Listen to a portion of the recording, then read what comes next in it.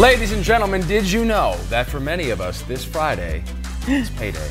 I was going to say Friday the 13th. It is Friday the 13th. Oh, that too. That's where I thought you were going with that. So if your check doesn't show up, perhaps there are some spooky strings being pulled behind the scenes somewhere. Oh my goodness. I hope it does, though, or else I'm going up to the 10th floor, and I know exactly what you're talking about. Andy, I'm looking at you. Morning, guys. Thanks for stopping by the Today in AZ After Show. We're talking about money. You guys ever, before we get started, have you ever had an instance where you just lucked into some extra cash that you didn't expect? Yeah, recently I was in Minnesota. It wasn't a lot of money, but I was in Minnesota for training for that drone racing event that we just had here this past weekend at Chase Field. And I was walking around and I looked at the floor and there was a $100 bill on the floor. Really? And it was in the venue where we were having the event at. And I was like, okay, what do I do? So I picked it up and I told the people, and people working there, I'm like, hey, I found this $100, but it could have been claimed by anybody because there's so many people there, and they're like, okay, they're like, well, one, I would have kept it. They're like, so you're a good person that you turned it in. They're like, but we're gonna hold it here for you, and at the end of the night, if nobody claims it, it's yours. And I'm like, okay. So the end of the night comes and nobody claimed it, so I was like, yay! So we went to the Minnesota State Fair the next day. So I used that money to buy my co-host. We had food there, and I spent the money on there. So we saved money. Wow. They find pennies. Yeah. I couldn't believe it was a $100 bill. I was like, wow. I know. I feel like somebody would notice that, but no. And it was folded up, so they just had it in their pocket. And if that were my $100, it'd be where I know where it's at, For sure. Yeah, so I was excited about that. Went to Disney World as a kid, and same thing. Found 3 crumpled up 20s on the ground. And, when you're 14 or 15, that's like winning the lottery. Yeah. Especially in a place like Disney World. And so me and my buddy ended up splitting it because we couldn't agree on who laid eyes on it first. And then, it's like calling shotgun when you're about to get in a car. There's an explicit set of rules defining money on the ground. And so we ended up splitting it, but I couldn't help but feel bad even at the time because you could just tell crumpled up money was probably some kid's money that mom gave him to hold on to when he lost it. Some kid got in trouble, but I got to have more fun at Disney World as a result. What are you going to do? If you just start walking around with found cash, someone's going to take it. Yeah. You're the sucker if you don't hold on to it. Anyway, so the reason we bring this up is because the story we were talking about this morning on Today in AZ that we're carrying over into the after show regards a Pennsylvania couple that woke up to discover $120,000 in their checking account. According to BuzzFeed, they woke up and decided, okay, we're going to spend this cash. They bought an SUV, a couple four-wheelers, a camper, a race car. They gave 15 grand to some friends. Now, they did pay some bills and fix up their car. But here's what happened. So the bank obviously discovered, we messed up. They took all the money back, then hit them with overdraft fees for the shopping spree. Now they're facing felony charges because they worked out some payment plan with the bank, then decided to renege on the whole thing. They're in trouble. So we've been asking you all morning long, what would you do if you accidentally discovered this money in your account? Or a better question yet, what if it was yours to keep and it wasn't, a mistake? What would you do just with an unexpected 6-figure addition to your checking? So I will tell you, so before we moved here, I guess we were in the process of moving here, my husband quit his job in Texas, moved here, started working, put in his notice, obviously all that good stuff, but the other employer was still paying him. This went on for 3 months. Really? He was still getting paychecks. And he called his boss, they're like, oh, you got to go to HR. I went to HR, all the while the checks are still coming in. And we're like, what do you do with it? Yeah. Do not spend it. Do not spend it. We were just too nervous. And so it took probably almost 2 months for them to figure it out. And so I'm like, well, that's a little bonus, like a thank you for your service. Yeah. Now, they were like, you have to pay the money back. We'll give you time, but you got to pay it back. But fortunately, we didn't. You didn't spend it, so that's good. Aww. I know, but they figured it out. And then, of course, they want the money back. It is their money. You're like, well, it's your mistake. It was their mistake. We did try to warn you several times. But no such luck. There should be a finder's fee in situations like that. One of you brought that up on the show this morning. You need I think for that couple, they should have said, you know what, keep 10% of it, 20% of it, for your troubles. But how crazy of them to just go spend it like that, knowing that it could be taken away from you. Is anybody else wowed by how much stuff they bought with 120? I didn't know you could stretch it that far. I thought just an RV was 120. They're giving away to friends. A sports car. Here, money for you. I like the couple of four-wheelers. I mean, wow. They got their money's worth. So some of that stuff, I get what you do with it, right? You return it, whatever. What do you do with the 15 grand you gave to your friends? You can't ask for that money back, right? No, you can't ask for it back. You can't be like, hey, by the way, the bank figured out they messed up. I need that cash back, Tommy. Sorry. You're out of luck. All right, let's get to some of your comments about this. Yeah. James says goodbye to student loans or goodbye mortgage. Oh, that'd be fantastic. That Just be to be nice? debt-free. Yeah, that would be so nice. My That'd first be thing would nice. be pay off my student loan because that thing's been there forever. Can I get rid of it, please? I just had don't to wanna pay it refinance anymore. mine for like the 4th time, and it's just like you never pay it off. No, I'm actually close. Death debt. Not too bad, Good, but it's been forever, you know? So that would be my first Yeah, I thing. see some student loans here. A lot of people paying off bills. Take paying my off family bills. out, says Fernando. I would take a good vacation. I would probably save half or save a good chunk, and then I would take like a really extravagant vacation with the family. Where would you go? I don't know. Maybe I would go to Europe. Maybe I could finally afford Disney. Who knows? Who knows what I would do? But whatever. I would do it like to the nines. Like do the full 5-star hotel and yes. I would feel so guilty about that. No way. No. I'd take a stingy vacation, somewhere that sucked. I'd be like, no, I went on a vacation. I spent some of that money. Oh my gosh, no. I would do it up. Lauren says I'd give some to my parents. Yeah. El Romero says some sort of complex that rescues homeless people and homeless animals, so we're love safe and that. help out one another. That's a great idea that. too. Yeah. Lots of philanthropists in the comment section this morning. Pay off medical bills. A lot of people talking about medical insurance too. Oh my That's such gosh, a damning thing about the state of health insurance in this country. That like half of the people responding to this are saying medical Doctor bills, or bills. paying off medical bills. I know. Yep. Expensive. That's right. Even with bills, insurance. bills. All right. Big time. Get some of your stuff in right now. Krista says medical $700 a month out of pocket right now. Wow. So sorry Jeez. about that, Krista. All right, let's get to our ICYMI this morning. In case you missed this on Today in AZ, it was a pretty exciting thing, even though I don't know at the moment what that exciting thing is. Let's watch it together.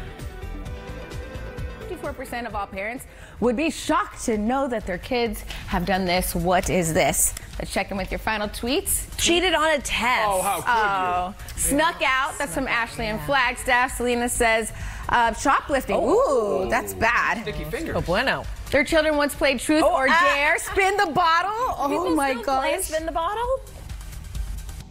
Look, this is real simple. Whatever miles we put on, we'll take off. How? We'll drive home backwards. No. Whoa, I'm glad I never did that. I never did. She's done a lot of things, but not that. I would have been petrified. Never did that either. That is so scary. Could you imagine getting caught? I was never brazen enough to do this. My youngest brother is. Really? Did it get caught?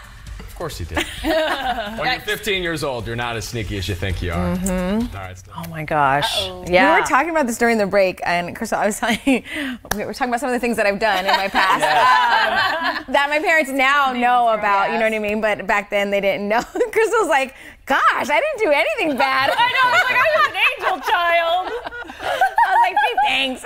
This is a good sub-discussion, guys. What's something that you got away with as a kid that you don't mind sharing with us? We won't tell your parents, I promise. That's so funny. So mine, now they know, but they didn't know back then. I went to Rocky Point, and I told them that we were going to like Flagstaff or something. Yeah. And so we, difference. so actually my mom doesn't watch this, so we went twice. So the first time we didn't get caught, the second time we did get caught, but because my best friend's boyfriend went and snitched. It's always the best friend. Yes, boyfriend. so it was communication. So I told my parents we were going to Flagstaff. She told her mom we were going to Rocky Point because she was allowed to go. Yeah. And then she also told her boyfriend that we were going to Flagstaff so that way she wouldn't get caught, Right. you know? So then he was like, why can't I get a hold of her? Because our phones didn't work over there. Goes to the mom's house. And the mom's like, oh, they're in Rocky Point. He goes, oh, really? Because they told me they were going to Flagstaff. So then he goes to my house and tells my parents. And my parents are like, what? So, oh my gosh, I got back. I was in so much trouble. How All were you because of my grounded? boyfriend. That was just mean. Did they just hit you with it, or did they like string you along and try to trap you into telling So the finally, story? when the phone worked, I had text messages like, you better get home now. And I was like, oh my gosh, I'm in trouble. And there was nothing I could do, you know? We're on the road trying to get back. So as soon as I knew I hit that, the driveway, they were like, everybody needs to go and you get your butt inside now. And I was like, okay. I was so scared. And all because of her boyfriend. She ended up marrying the guy. They're not together now, but they're divorced now. But yeah. Wait. So he hated me. We got another update just snuck in there at the end. Oh, no, they're married now. Now they're divorced. Now they're divorced. But he hated me for the longest time. And I'm like, I didn't make her do it. She wanted to go on her own, you know? This was misplaced anger. Yeah. So that's something I did when I was younger, and I got caught, but I didn't get caught to the end. And if he never snitched, I would have got away with it. If it wasn't for those meddling kids, we would have gotten away. Krista says, I ran away from New Jersey to Washington, D.C. as a kid. Wow. How far away is that? That's far. That's like a train ride. Yeah, or Krista bus says ride. mom and dad were scared to death. Oh, yeah, that's sad. I know. Oh my gosh. Run anywhere. I don't know. Like I was definitely like a kid that got into a little bit of trouble, but never like without my parents knowing about it. Like I almost was like, I used their consent against them. Like I was like, well, mom and dad said it's okay to go to senior skip day, so I'm going up north with a couple buddies. Or like I never did anything super weird. I'm trying to think. I mean, I probably have just like buried it deep inside me somewhere. The stuff that I got away with. You're like, it's Not to never bring it coming up out. ever. Yeah. I confess to everything. I'm a terrible liar. So my mom would just take a look at me and she would be like, Oh. and then I would just confess everything. Well, what was something that you did that I mean, obviously you didn't get away with it because you told on yourself. I know, I always told myself. So it was Snitched on like yourself. skipping school, Yeah. you know, that became like a big thing. Being at someone's house, you weren't supposed to be at that person's house, a lot of that. At guy's Partaking house, in probably. some cocktails when I probably wasn't supposed to be, partaking in cocktails, things like that. Nothing crazy. I never snuck out or did anything like that because I was too afraid. Our house was like a fortress. Oh, okay. Yeah, and you were not going to sneak out of my house. It was under lock and key. We had an alarm system, so anytime like the windows open or the doors open, it would tell you that it opened. So there was no way I could get away with that. Yeah, no, my parents were all over the security with 2 daughters in the house. Yeah. My dad planted a cactus in front of my window. What? Yeah. To make sure that I didn't sneak Nobody out or could that sneak anybody up. came in. That's smart. That's some next level Even the stuff. landscape. So it's still there. My puzzle up parents still there. have the house, and it's in front of my room, and it's huge. It's a guard cactus. Right now. It was just missing a moat. There's a shark in it. That is awesome. Your dad's so smart. Yeah, he's like, here you go. You ain't going out of this window.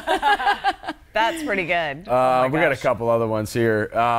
It was only in the end because you got caught and were afraid to do it again. Chasing tornadoes with friends as a teenager and growing up in Oklahoma, says Denise. That is a dangerous thing to do without your parents' permission. Holy smokes. We did our fair share of underage drinking as a kid, and we got caught a couple times in some interesting ways. The worst thing that ever happened, I think, was a buddy's open house. He had like a bonfire out back. This is senior year of high school. And I was spending the night at a friend's place who lived like within walking distance of this friend who was having the big party. And as kids are wont to do, we had a little too much and lost my shoes walking back to the friend's house. Then we decided we were going to jump a fence to go swimming in their apartment pool. Boy. Lost my keys in the pool, but I was smart enough to throw my phone in my car beforehand. But what happened is I literally threw it in the car, and so I broke my phone. I lost my keys in the pool, and I lost my shoes on the walk. shoes. And so the next morning, like, Dad had to come pick me up because I couldn't get into my car, which I'd locked my now broken phone into. And it was a big mess. And so, like, Dad's punishment to the hungover 17-year-old version of me was to, like, make me go to a whole bunch of different, like, errands with him throughout the day. yeah. Just, like, feeling like hell and, like, barefoot. Like, no, you're walking into Kmart barefoot because my you lost your gosh. shoes. Like, this is what happens. And it was just, like, I like your dad. the whole time. I'm what I going to steal that deserved. one. I like that one. All right, let's get to some fresh squeezed juice before we say goodbye, shall we? All What is it here? Are you doing it, Vanessa? You got to do it. All right, there's a new addition to the Flip or Flop family. Ooh. Christina Anstead just welcomed her 3rd child. Her husband, is that right? Aunt Anstead? Aunt Anstead? Is that a Oh. human's name? So you may recognize her from the hit show Flip or Flop, which she hosted with her ex-husband. She still hosts with them, right? The exes? Yeah, they're still doing it. Tarek. The two have 2 children together. So this family now welcomed Hudson, great name, London Anstead over the weekend. Wait, so who's Aunt Anstead then? That's the And that's the new new husband? husband. The new husband. Oh. Yes, so Okay. they got the full blended family thing going on. I always am amazed that they still work together, but I guess they were saying that their show I think they had is to, such right? a success. Yeah, that the network was like, look, you gotta make this happen if you guys both want your paycheck. Yeah, I Your think they had to careers. do it. But initially, it was like It was a bad not divorce. amicable. Yeah, they were not At getting all. along. And then she found this new guy right away. Well, he's a hottie, whoever he is. Which He's a makes hottie. me wonder that she was she cheating on him? I feel like it was- Whoa. Slow your roll. I'm It's trying to be totally- a happy story here. This is a happy, positive story. But I do feel like you're saying this new aunt came quickly. He did. What do you think? Because Tarek was not pleased. All I know is I always get that I look like her. Do you? Yeah. Wait, now that you just pointed that out. I've never all my life had somebody say that I look like any type of celebrity, but I always get her. Yeah. I see it. Yeah. Hold on, what's her name? Can we put her back? Can we pull her up? A closer picture. Well, now her that name's was like Christina a side one, Anstett. but I do get from viewers and from friends and things. I get that. Yeah. I'm Googling it. Hold on. Okay. I gotta see more. I guess in gotta see more mannerisms examples of this. too. I know, it's hard to tell. That is true. That is true, because I've watched the show a few times, and that's correct. See, and I have not watched this show, so I'm not sure the connection, but I believe y'all. Well, it is a good show. You can be her fill-in. See, There you why she's go. on maternity leave right now. Tell him that you'll take over taping. All right, come in here. Let's take a look at this, Dave. I Oh, don't you got know, the man. side by side. What do you think? Yeah, I don't know about a side by see side, it. but we got a little bit. Look at. She does. right? I can see it. The hair. I can see it. Maybe certain photos. Yeah. Or maybe more, you know how photos the are different than mannerisms. like when you added in mannerisms. I don't know. You're 15 times better looking. I don't know. Well, thanks, Paul. I'm not gonna bother with that. All right, any more to say about how we want to spend our money? What would you guys do with that $120,000? You're talking to them, us, who, You, what? them, whoever. You Royal we. choose. We already said ours. Yeah, we shared ours. So what would you do? Yeah, I think I think a lot of people were saying buy a home or put it towards your home.